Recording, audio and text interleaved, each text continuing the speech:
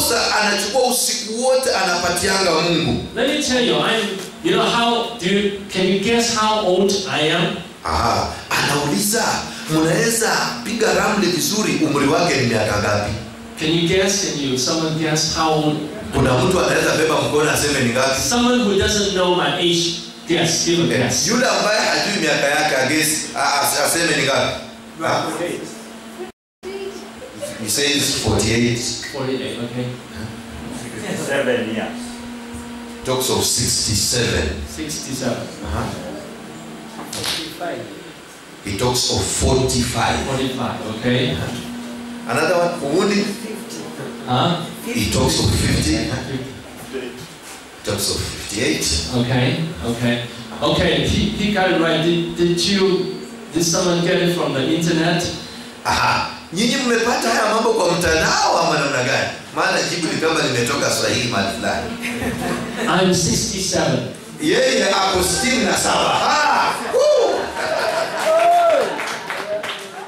I still want to go to the different parts of the world. Bado anataka kwenda katika nchi mbalimbali nchini. I want to serve God until I die. Anataka atumikie Mungu mpaka apumzishwe na yeye. Because God is so good. Mungu ni mzuri sana.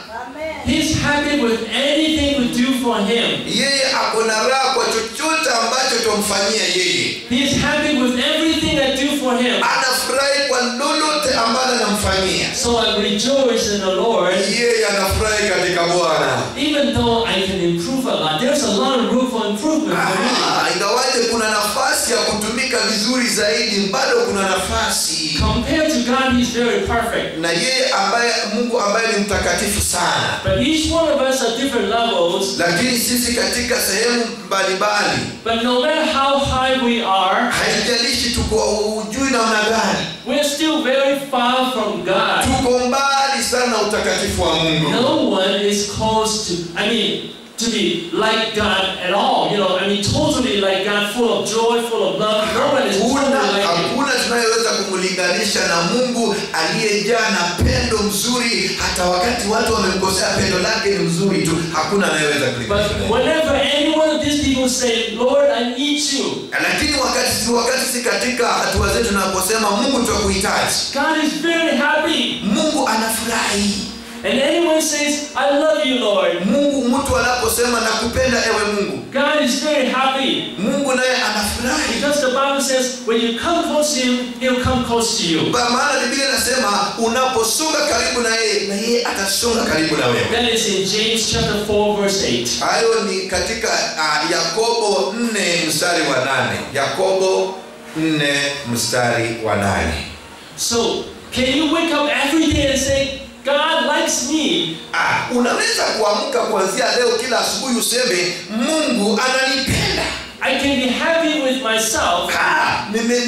Nimefurahi kwa ajili yangu. I can improve. Naweza kutengeneza hatua nzuri zaidi. I can work harder to serve God. Naweza kufanya bidii kutumika kwa Mungu. But whatever I do for him, lakini napofanya kwake, God is very happy with me. Mungu anafurahi kwa matendo yangu. Can you have this mentality? Tunaweza kuwa na mawazo haya. Is it very different? Ni ngumu kweli ama ni rahisi? Let me tell you. What is the difference? Utofauti ni upi? Between this kind of mentality that I live in the love of God, kukuwa na mawazo ya kimwili na ya mawazo ya kumpenda Mungu. And the Christians say, oh, life is too difficult. Na Kristo wanasema kwamba maisha ni mazito.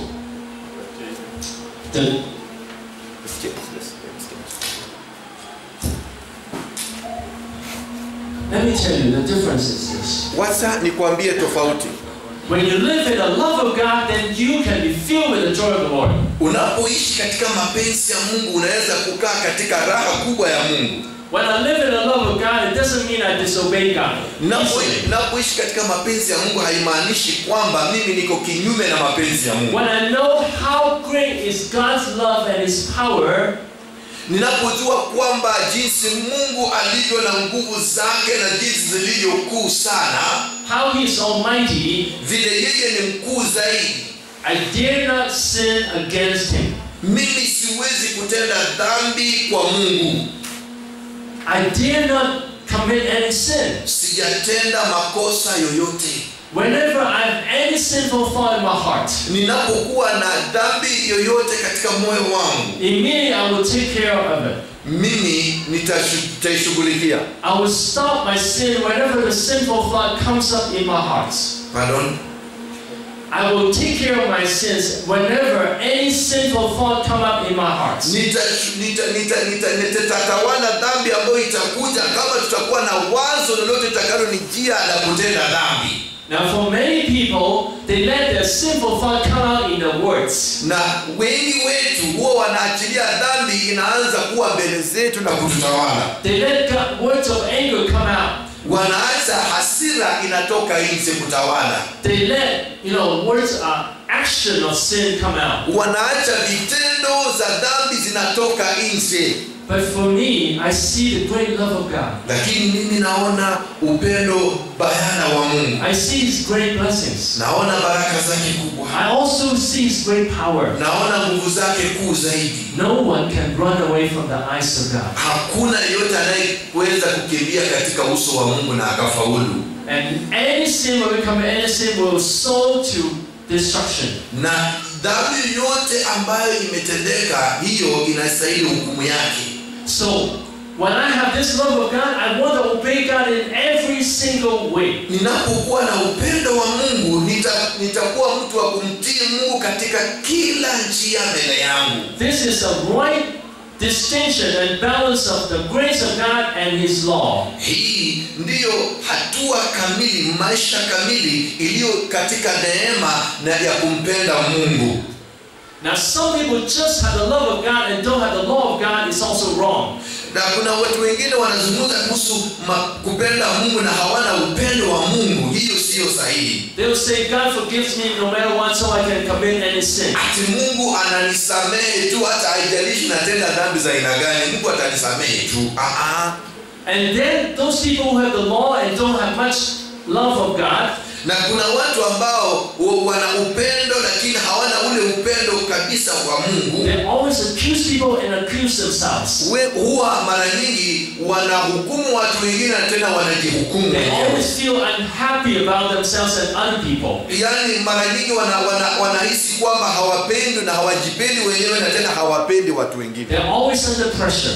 Wako kila saa wanafinyiliwa na maisha. But for me, I serve God with freedom and joy. Lakini mimi natumika Mungu katika upendo na furaha. Whenever I go to different places in the world, wakati natembea kila sehemu ya dunia, I've done my parts. Huwa naambia watu wake. And then I'll relax. Yeye huwa anatulia. There are some people who really want to learn. Kuna watu wengi sana ambao hutaka kujifunza. There are some people who are lazy to learn. Kuna wengine ambao wako wadhaifu ama wako katika hali ya kutotaka kujifunza. I try to motivate everyone to learn. Yeye anatupa changamoto kila mtu ajaribu kusoma. But after I've done what I should do, kama wakati nafanya yale ambayo nastahili kufanya, I just relax. Huwa natulia. I don't let anyone affect me. Hataki mtu yoyote amwadhiri. Some people are not learning, it won't affect me. Watu wengine kama wako tayari basi hiyo haitamwadhiri yeye. I care about them. Yeye anashughulika ndio, I try to motivate them to learn. Anajali, anataka hao watu wajifunze. But if they don't want to learn, lakini kama hawataki kujifunza, I still rejoice because I've done my part. Yeye ufurahi kwa sababu amefanya sehemu yake. That I'm happy with what I do for God. Yeye anafurahi kwa yale anafanyia Mungu. And whoever I can change, I'm very happy. Yule ambaye anaweza kubadilisha basi itakuwa ni furaha. So that way I don't have pressure. Hapo yeye hana ile msukumo. And that way I can keep being joyful. Hapo inamweka yeye anaendelea kuwa na raha. Oh, hallelujah. Hallelujah. Oh, yes. Hallelujah. I can rejoice in the Lord all the time. Yeye anafurahi kwa Bwana tena anaendelea kufurahi. Okay, now I want to say 3 kinds of prayer that will help you to get straight from God. Yeye anataka sasa kuongelea kuhusu maombi ya aina tatu ambayo yanaweza kutuongoza kufika kwa Mungu. The first kind of prayer is the prayer of grace. Ombi la kwanza ni ombi la neema. I think that's it. The prayer of grace would be declaring his love and grace for us. Hiyo itakuwa inaweka wazi neema yake kwa ajili yetu. For instance, kwa mfano, we can say God is loving me. Unaweza kusema Mungu amenipenda mimi. God is helping me. Mungu ananisaidia. God remembers me all the time. Mungu ananikumbuka kila wakati. God is in front of me and behind me. Mungu ako mbele yangu na nyuma yangu. Now this is Psalm 139 verse 5. Huyu ni mtu ambaye Psalm 139 verse 5. Zaburi 139 mstari wa 5. Zaburi 139 mstari wa 5. God is in front of me and behind me, and God is laying his hand upon me. Mungu ako mbele yangu na ako nyuma yangu na mkono wake uko juu yangu. That means God is with us all the time and blessing us all the time. Mungu anatubariki kila saa anatubariki, mkono wake unatubariki. Now this prayer of grace is very helpful. Na hii ombi la neema lina msaada zaidi. It helps us to be joyful. Inatusaidia kuwa na furaha katika maisha yetu. So every day we can say, God is loving me. Kila saa tunasema Mungu ametupenda. God is remembering me. Mungu ananikumbuka. God is helping me. Mungu ananisaidia. God has a wonderful plan in my life. Mungu ana mpango mzuri kwa maisha yangu. It's all from God to us. Ile inatoka kwa Mungu kuja kwetu sisi. Okay? The second kind of prayer is prayer of worship. Ombi la pili ni ombi la kuabudu. Now, this will be in the test. I will tell you. This will be in the test. Hii itakuwa katika mtihani wetu wa mwisho. Hiyo nakwambia, nimekuibia mtihani. Okay, prayer of worship will be like, Lord, I love you. Maombi ya kuabudu ni kwamba unaomba hivi, Mungu nakupenda. It's from us to God. Kutoka kwetu sisi kwenda kwa Mungu. I worship God. Na tunamwabudu. I like God. Napenda Mungu. Now I pray in a way very personal. Naomba katika ombi la kipekee la kibinafsi. It's like two persons in love. Ni kama ni vitu viwili. I would say, Lord, I need you. Naweza kusema Mungu nakuhitaji. I hold on to you. Nakushikilia. I lean on you. Nakuinamia. I enjoy you. Mimi nakuvumilia. Now these are very intimate words. Na haya ni mambo yana nguzo sana. When we pray like this, tunaomba hivi, it's easy to get strength. Ni rahisi kuwa na nguvu. Oh, Yesu, I hold on to you. Nakushikilia ewe Yesu. Yes, I need you. Nakuhitaji. Yesu, I enjoy you. Nakufurahia. Yesu, I like you. Nakupenda. Okay? The third kind of prayer ombi la tatu is interactive prayer. Ni maombi ya mahusiano. Now it's a combination of the first kind and the second kind. Ni jumla ya ombi la kwanza na ombi la pili. Whenever we pray, God is very happy with us. Wakati tunaomba, Mungu anafurahi na sisi. And he will hear our prayer and he will bless us. Atasikia maombi yetu na yeye atatubariki. So whenever I worship God, I can say, wakati naabudu Mungu naweza kusema, God is happy with me. Mungu amefurahi na mimi. God is listening to my prayer. Mungu anasikia maombi yangu. And God, wants to bless me. Mungu anataka kunibariki. And God will respond to my prayer. Mungu atashughulika na maombi yangu. So now, for many people, they pray like this. Kwa watu wengi huomba namna hii. Oh God, please help me. Oh Mungu, tafadhali nisaidie. Come quickly. Mungu tanisaidie. I need you. Nakuhitaji. Why don't you come yet? Usikuje tu hapa. But we can pray with confidence. Lakini sisi tunaomba na ujasiri. Whenever I pray to you, wakati naomba kwako Mungu, you are very happy with me. Wewe uko na raha na mimi. You listen to my prayer. Wasikiza maombi yangu. You respond to my prayer. Unashughulikia maombi yangu. And you bless me. Na unanibariki. Then we will have confidence. Hiyo tunakuwa na ujasiri. Now it's not pride. Hii si kiburi. Some people will say, you're proud. Watu wengine wanasema huyu ana majivuno. I will tell them, I'm just trusting in God's promises. Sina kiburi lakini naingilia mapenzi ya Mungu na ahadi za Mungu. Because God has promised us. Kwa sababu ahadi za Mungu. Whenever we love Him, He will bless us. Wakati tunampenda atatubariki. Because what God has prepared for those who love Him are yale Mungu ameandalia wale wampendao ni haya. Things that eyes have not seen, kile macho hayajaona, the ears have not heard, masikio hayajasikia, and our hearts have not thought of. Na mioyo yetu haijawahi fikiria. So whenever we love Him, wakati tunampenda, what He prepared for us, yeye anaandaa is beyond our imagination. Mambo ambayo yanapita akili zetu. Isn't it what the Bible says? Hiyo si Biblia inasema hivyo. I just hold on to the promises. Mimi nashikilia ahadi za Mungu. Whatever God says, I believe. Kile Mungu atakachosema naamini. But many Christians don't believe it. Lakini Wakristo wengi hawaamini hiyo. They will say, I'm not good enough. Wanasema mimi si mzuri sana. God won't hear my prayer. Mungu hatasikia maombi yangu. I'm too weak.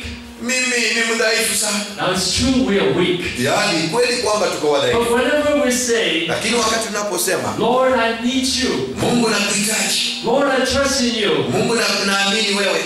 Help me. Nisaidie. I need your help. Nahitaji msaada wako. God is very, very happy.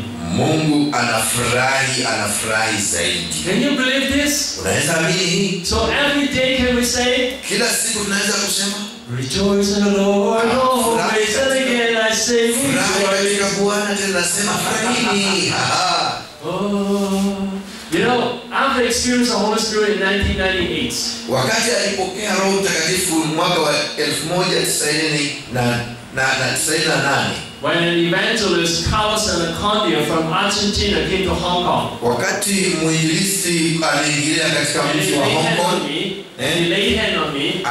Aliweka mkono juu yangu. I experienced great power of God. Akahisi upako mkubwa wa Mungu. And great love of God. Na upendo mkubwa wa Mungu. The love was so strong I cried for a long time. Na akawa na ameshikiliwa na akalia kwa muda mrefu sana. And then I say, Lord, I never knew I can experience you like that. Na akasema, Mungu sikujua naweza kuwa na ukuu namna hii na wewe. And I spent long hours praying to Him. Akakuwa na wakati mrefu sana na Mungu akiomba. When I travel in the car, I always tell the people in the car.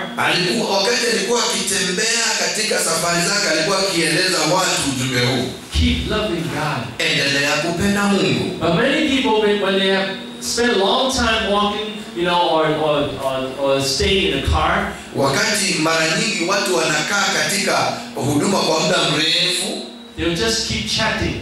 Wataendelea tu kuzungumza. It's not wrong to chat. Si vibaya kuzungumza. But how about should we chat with God?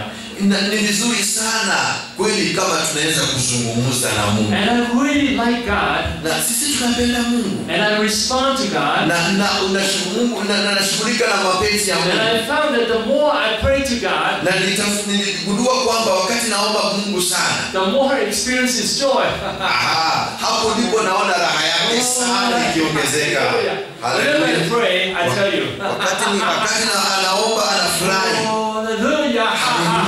Hallelujah. His joy will keep coming to me. Furaha yake inazidi kumjilia.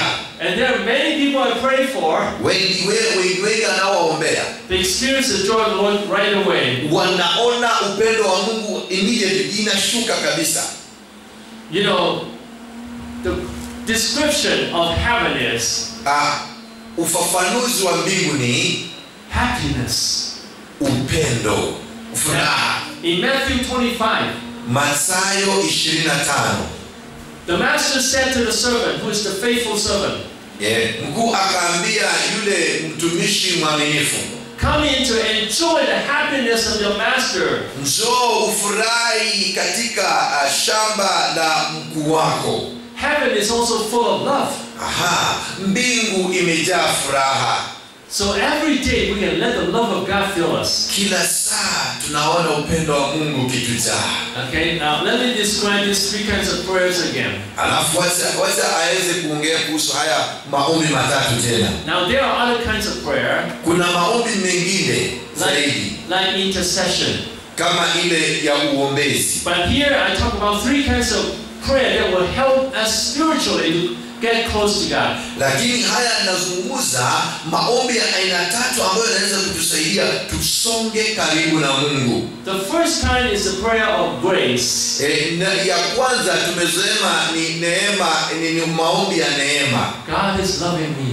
Mungu ananipenda. God is blessing me. Mungu ananipenda. God is helping me. Mungu ananisaidia. God is a wonderful plan in my life. Mungu ni Mungu wa ajabu. You really believe that? Nani utaamini hiyo? Every day we say I'm a blessed person. Kila saa utasema kila siku mimi nimebarikiwa na Mungu. God has prepared a wonderful future for me. Mungu ameandaa mambo mazuri mbele yangu. And the second kind of prayer is prayer of worship. Ya pili tumesema ni maombi ya ibada, maombi ya kumwabudu Mungu. I love you. Nakupenda. I need you. Nakuhitaji. I hold on to you. Nakushikilia. I like you. Nakupenda. So when I pray, wakati naomba, sometimes I just pray like this. Wakati anaomba hivi. For instance, when I'm preaching, wakati anapohubiri, I just pray like in the heart. Anaomba hivyo ndani ya moyo Oh Lord, wake. I like you. Oh Mungu nakupenda. You're so wonderful. Wewe ni wa ajabu. Wonderful. Wa ajabu, wa ajabu, wa ajabu. Wonderful. Wa ajabu kweli Mungu wa ajabu. Jesus Yesu. is wonderful. Wewe ni wa ajabu. And the third kind of prayer, Alafu ombi la tatu tumezungumza. whenever I pray, Wakati anaomba, I will say, I believe in my heart, na sitasema naamini kwa moyo wangu. God is very happy with me. Mungu anafurahi. He'll hear my prayer. Atasikia maombi He'll yangu. respond to my prayer. Atashughulikia He'll maombi yangu. bless my life. Atabariki maisha yangu. Okay, let me give you a little test now. Wacha nikupe sasa mtihani mdogo. I will say a prayer and then you'll tell me what it is. Nitakuwa nikisema ombi na utaniambia ni ombi la aina gani. Okay? Now can they learn these three words? Grace and then worship and interactive. Can they learn these three words so they can say it in English? Aha. Sasa tunataka tujifunze mambo haya kwa Kiingereza. Grace, worship, interactive. interactive. Can you learn these three words? Tunaweza kujifunza tuzungumze kwa Kiingereza. Aha. Okay. Aha. Okay. Now, okay, this prayer is like this. Lord, I like you. What is it? Lord, I like you. Mungu nakupenda. Iko sehemu gani? Worship. Great. Very good. Very good. Wonderful. Sawa sawa. Ajabu sana, kumbe mmeshika. God loves me today and every day. Mungu ananipenda leo na kila siku. Ila wapi?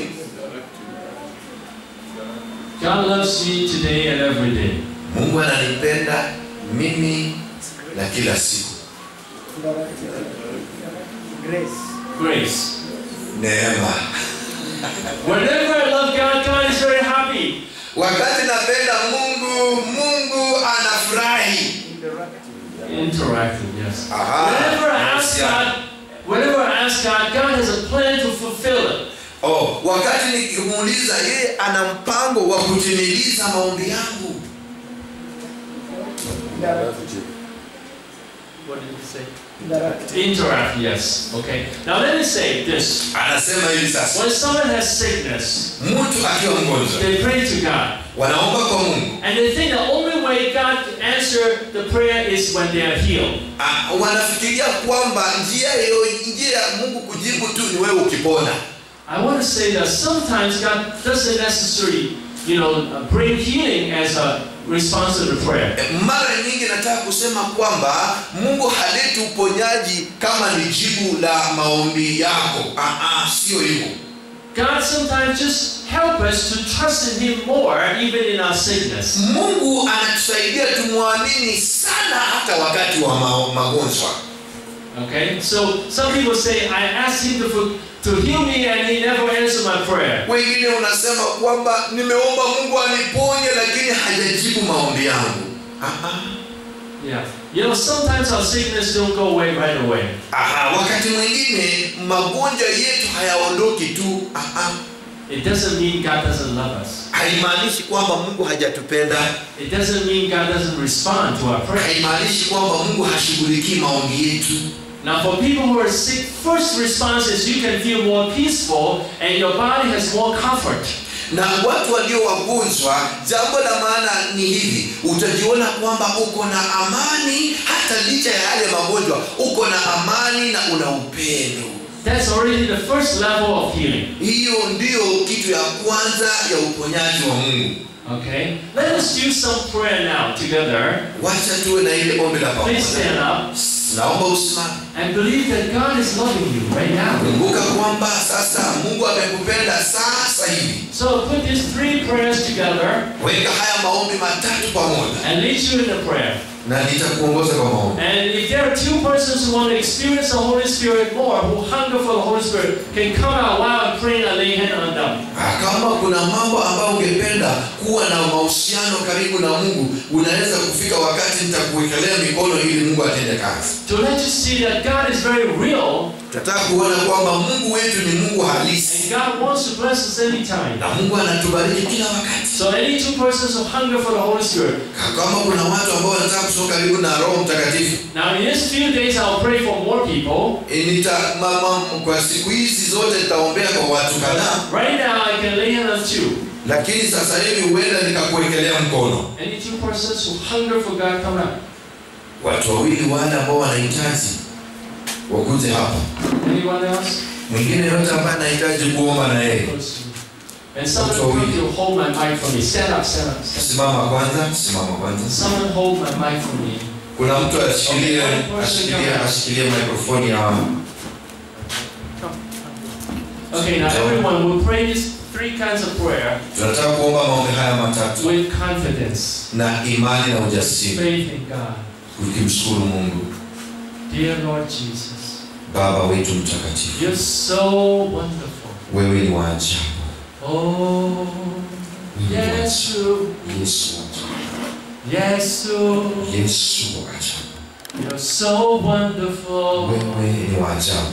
You care about us all the time. Unashughulikia maisha hawa. You're with us all the time. Uko hapa na sisi kila wakati. You're blessing us right now. Unatubariki sasa.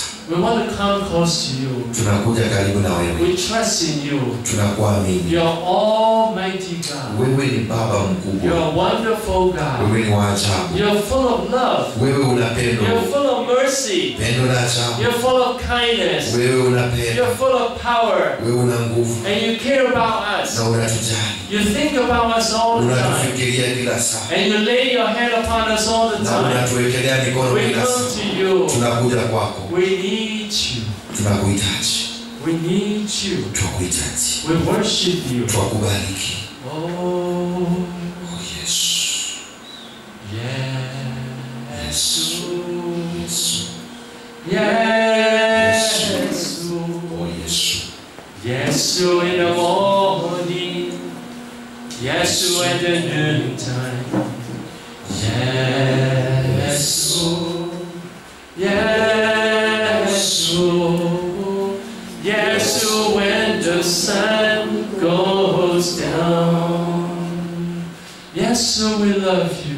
Yesu twakupenda. And you're loving us. Na unatupenda sisi. You're caring for us. Unatujali. You're helping us. Unatusaidia. We need you, Lord. Twakuhitaji We leo. need you. Twakuhitaji. And you're very happy we come to you. Uko na furaha tunakujia. So you're rejoicing over Una us furaha now. sehemu yetu Bwana. You're rejoicing over us with singing. Unafurahi kwa ajili sisi tunapoimba. Oh Yesu.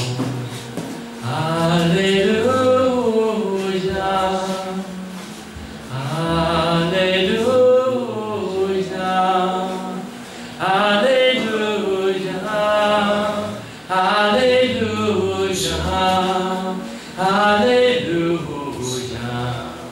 Hallelujah.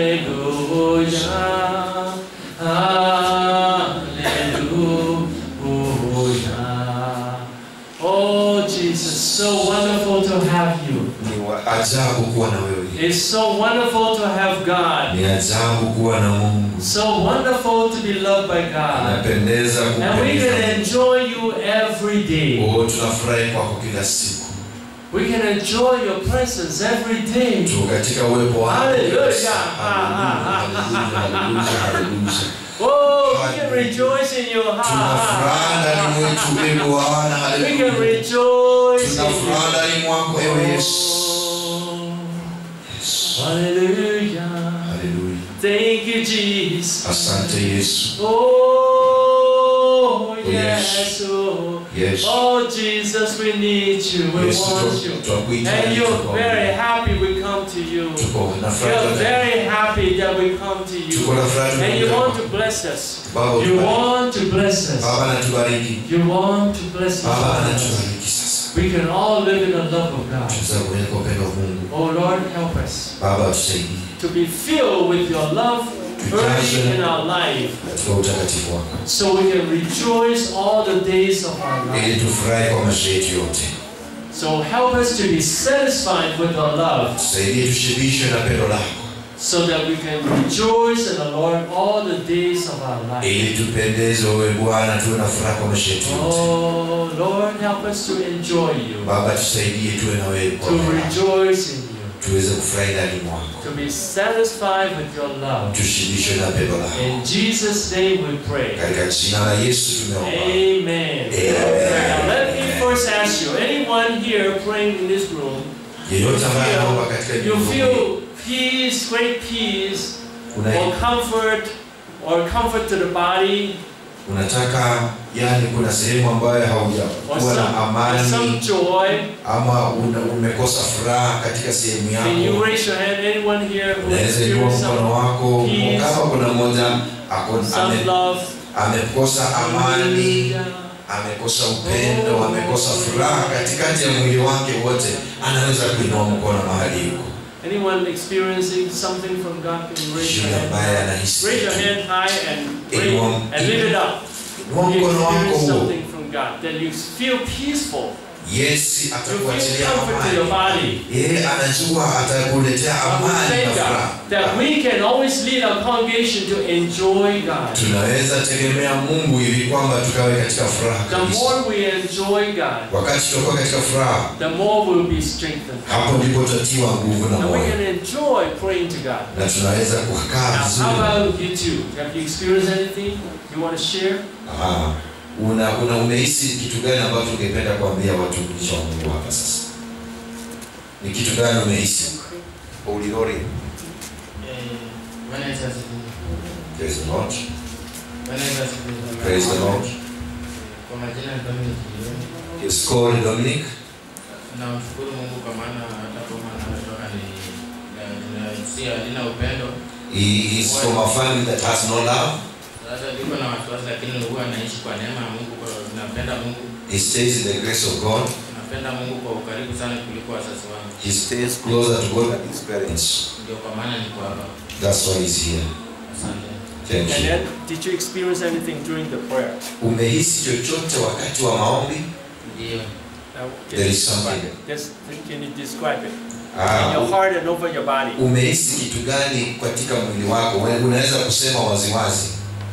Nasema hivi kwa maana niko hapa na hisi vizuri sana kwa maana nimeingia kuna sehemu ya mguu huwa inaniuma kama mwenye nimepipa roho lakini sasa naona niko mpesi sana.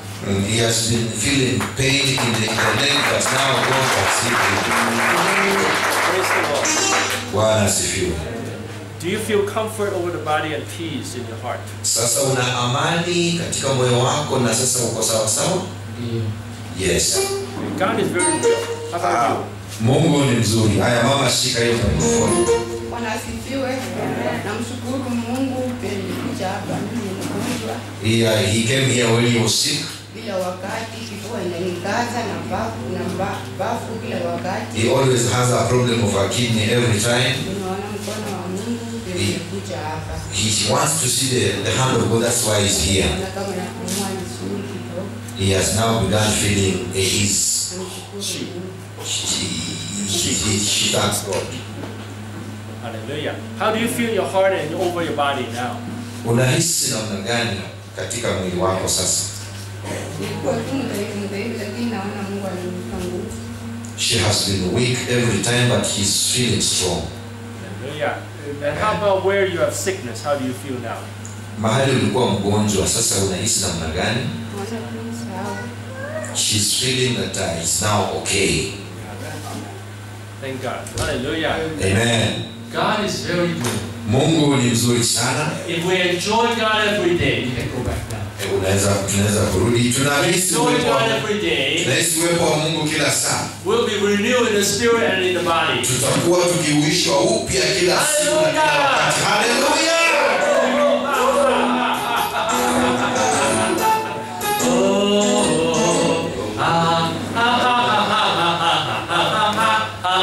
Together.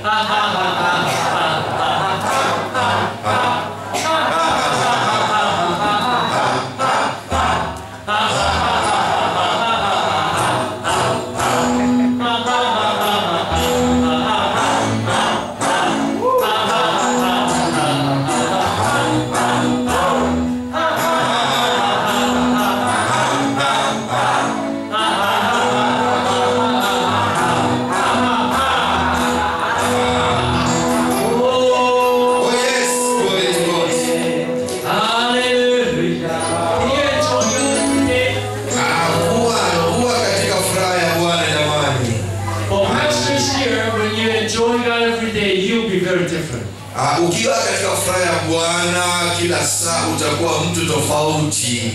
You can smile more. Unaweza kuwa mtu wa kutabasamu kila saa. You can relax more. Unaweza kupumzika kila saa. And people will like you more. Na watu watakupenda sana. Hallelujah. Hallelujah. Lord.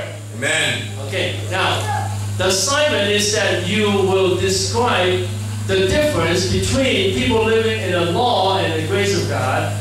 Utapambanua kati ya watu wanaoishi kwa neema na watu ambao wanaishi kwa sheria. Utapambanua mambo haya. So it describes when we live in the love of God, then we can enjoy God more. Na tena utazidi kutueleza jinsi unavyoishi katika upendo wa Mungu na unakaa kwa raha sana, raha ikiongezeka. You have more strength.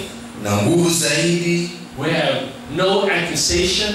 Hakuna mahali ambapo watu watahukumu wewe kila saa. We can believe in God more. Unaweza kuamini kwa Mungu zaidi. But people who live in the law, lakini watu wanaoishi kwa sheria, will always be accusing themselves and other people. Watakuwa wakihukumu wenzao na wanajihukumu wenyewe. And have not much strength. Na hawatakuwa na nguvu zaidi. And they cannot enjoy living and cannot enjoy serving. Wanaweza kuvumilia kuishi lakini hawawezi kufurahia kufanya huduma. And also the three kinds of prayer. Na maombi matatu ya muhimu ambayo tumeyazungumzia. So the prayer of grace, maombi ya neema, the prayer of worship, maombi ya ibada, and the interactive prayer, na maombi ya mahusiano. So this is assignment for tonight. Haya ndio sasa mtihani wetu wa jioni hii. And you're headed in tomorrow. Na tunaenda kushughulikia kesho na kuiangalia vile umejibu. But don't copy from other people. Lakini wewe usiwe mtu wa kuangalia mwenzako amejibu namna gani. You can ask them to help you, to tell you what it is. Unaweza kuuliza wakusaidie kujibu maswali. But you write it yourself. Lakini andika mwenyewe. Okay? The difference between living in the grace of God and the law. Utofauti ya kuishi kwa neema na kuishi kwa sheria. And then the three kinds of prayer. Na maombi aina tatu ambayo tumezungumzia. Do you have any questions? Una swali lolote kufikia pale sasa? Feel free to ask. Jisikie kuwa huru kuuliza swali hilo. Yes. Some other people go before the Lord with prayer of when they are crying. They pray and they cry. You can feel they are crying. Are they right or wrong? Anauliza hivi kwamba mara nyingi watu wengi wanaenda mbele ya Mungu wakilia wakitoa machozi. Sasa anauliza wanafanya sawa sawa ama hawafanyi sawa sawa? I still didn't get your prayer, your question. You said they like to cry in the prayer. So what's the question? Sasa hajapata swali mzuri, aulize swali lake sawa sawa. So I asked this that so many there are other people who goes before the Lord with a lot of crying. You can feel them with their crying, tears passing their eyes. So are you asking me? Are they right? Huh? Is it a right to go before the Lord with the crying or not? Anauliza ni haki kwenda kwa Mungu ukilia ama si haki. Okay. Now the Bible does talk about people who cry for Israel, for the people of God. Biblia inasema kuhusu watu ambao wanalia kwa ajili ya Mungu. That were sad because they are weak. Yani wana huzuni kwa sababu wako wadhaifu. Like Jeremiah cried for the Israelites. Kama Jeremiah analia kwa ajili ya wana wa Israeli. But the Bible also says that we have faith in God, that God wants to do great works. Na Biblia inasema kwamba tuna imani kwa Mungu ambayo imani inayotenda kazi kuu zaidi. Now, for instance, people pray for revival. Kwa mfano watu wanaombea uvuvio. They might pray like this: God, please bring revival. We need revival. Please work. Wanaweza kuomba hivi, Mungu tunahitaji uvuvio, Mungu tunahitaji uvuvio. Now let me tell you my confidence in God. Wacha nikwambie ujasiri wangu kwa Mungu. I believe that God always wants to bring revivals. Naamini kwamba Mungu huwa anataka uombezi wa uvuvio. Even here, if you listen to the teaching today and if you start rejoicing in the Lord, you have revival already. Na hata hapa unapoomba na Mungu ahitaji kukuvuvia wewe, utaisikia uko katika raha na utakuwa umevuviwa tena. Because it will change your spiritual life and your ministry. Maana atabadilisha maisha yako ya kiroho na maisha ya huduma yako. So when I pray for revival, I pray like this. Wakati anaombea uvuvio, yeye huomba namna hii. I will say, God, I know you want revival. Najua kwamba Mungu anataka uvuvio. You want to bring revival. Wanataka kuleta uvuvio. Help us to repent. Tusaidie sisi kutubu. And love you more. Na tukupende zaidi. And submit to you more. Na tukutukuke. And then we'll be revived. Na tuvuviwe. So for me, it's whether we are willing or not. Yani kwangu ni kwamba kama unalia ama haulii. Now some people can pray and say they cry because so many Christians are weak. Mara nyingi watu wanalia kwa sababu wako na sehemu ambazo ziko na udhaifu. But for me, I'd rather say God wants to revive our spiritual life. Lakini mimi huwa nauliza, Mungu leta uvuvio katika maisha yetu ya kiroho. God wants to bless us. Mungu anataka kutubariki. You just trust in Him. Yeye tumsikilize. And He's very happy with you. Na yeye ako na furaha na sisi. And your whole life will be different. Na maisha yako yote yatakuwa tofauti. So I'd rather give people hope. Wewe unapeana watu tumaini. That when we pray with faith and hope. Tunaomba na tumaini na imani. So today when we trust in God, our life can be changed. Leo tukiamini Mungu wetu, maisha yetu yanaweza kubadilika. We can become revived Christians. Na wanaweza kuwa Wakristo waliovuviwa. We can become very strong Christians. Tunaweza kuwa Wakristo wa nguvu. So let us respond to God. Wacha tuweze kusikiliza na kufuata Mungu. To cooperate with Him. Kwa kila kitu tufanye pamoja na yeye. He wants to work in these few days. Tuko katika siku hizi chache. To bring a great revival here. Alete uvuvio mkuu zaidi. And when we respond to Him, na tunapomfuatilia, the revival will come. Ya uvuvio utakuja. So I'd rather pray with faith. Ni heri niombe kwa imani. There is a place for crying. Badala ya kilio. Even Jesus cried for Israel, for Jerusalem. Hata Yesu alilia Yerusalemu. But Jesus did not continue to cry for Jerusalem all the time. Yesu hakulilia Yerusalemu kila saa. He works on changing people's life. Yeye alilia kwa sababu anataka maisha ya watu wa Yerusalemu yabadilishwe. And I want to say this, we don't have to change God by our crying. Hatuwezi kubadilisha Mungu kwa njia ya kilio. Some people think when they cry, oh Lord, oh, and then God will change. Wengine wanafikiria wakilia Mungu, sasa Mungu atabadilika. Hapana, habadilishi. God has already made up his mind to bless his people. Mungu ashatengeneza mawazo ya kubariki watu wake. It's just whether we respond to him. Ni vile tu jinsi tutakavyojitolea katika mambo ambayo anayaweka bayana kwetu. Okay.